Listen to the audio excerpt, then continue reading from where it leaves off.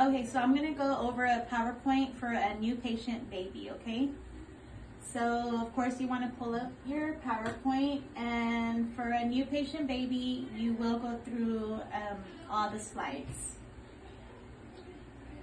All right, so the reason why baby teeth matter, they matter because the teeth are important for diet, nutrition, speech, and face development. Also, the baby teeth, they help guide the adult teeth in, okay? This is what we don't want, okay? You can see this little one has, a bad abscess, so I'm sure they're sad, happy and in pain. And we could avoid that just by coming to the dentist twice a year. We want to have good brushing habits. We also want to use a toothpaste that has fluoride in it, and good habits overall. It's very important for little kids to get help with their brushing. We always want to brush their teeth in the morning, right after breakfast, and also at nighttime, right before bedtime. And of course, you want to start brushing your child's teeth as soon as their teeth start coming in. Okay. So this is the amount of toothpaste that we should be using for a child that's between the ages of 0 to 3. You just want to use like a little smear of toothpaste, like the size of a rice grain. Once the child is about 3 to 6, you want to get a little bit bigger, like a pea-sized amount. Okay, always just make sure you check the ingredients and make sure there is fluoride in there. And you just want to use a little bit of toothpaste whenever you brush their teeth. Don't have them spit. They could go to bed with that toothpaste sitting on top of their teeth.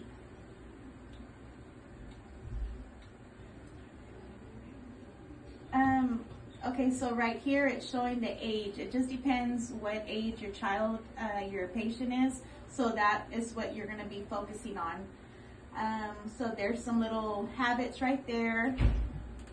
So of course, like if it's let's say the baby is going to be 1 already, then you will let your parent know that it's time to wean them off the bottle, or if they're nursing, it's time for them to stop nursing already. And then that's whenever you're going to start introducing them to sippy cups. So you just follow the age guideline. Okay. Always be careful with these little white spots. Whenever you let parents know, these little white chalky spots that are close to the gum line, those are little starts of cavity, so it's very important for you to always brush their teeth. Big round circles, that way you're going all the way to the top and bottom. Okay. So we have high risk and low risk. If a patient falls under the high risk, that's maybe because they're maybe going to bed at nighttime with their bottle. They're not getting their teeth brushed, so they will come back every 3 months. Now a low risk, that means, they're a perfect patient. They are eating a good diet, brushing their teeth, using a fluoride toothpaste. Then that would put them at every 6 months. So you would schedule them depending on whatever risk they fall under.